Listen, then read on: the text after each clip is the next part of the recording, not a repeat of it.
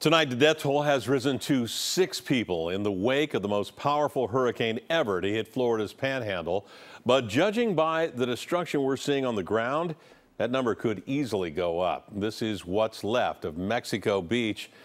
Looks like a bomb went off. Entire neighborhoods flattened by Michael's 155-mile-per-hour winds. Search and rescue teams now combing through the debris there, looking for anyone who may have stayed behind.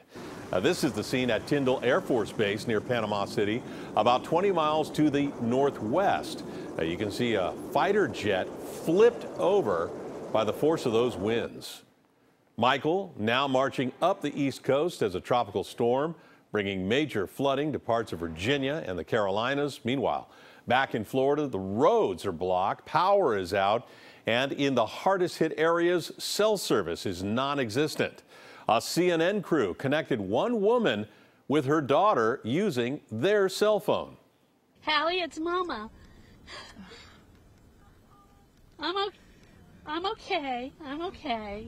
It was a lot rougher than we thought. How are you guys? Your They're daughter. Okay. They're all okay. Yeah. The emotion still fresh there. More than 1.5 million people without power tonight across the southeast.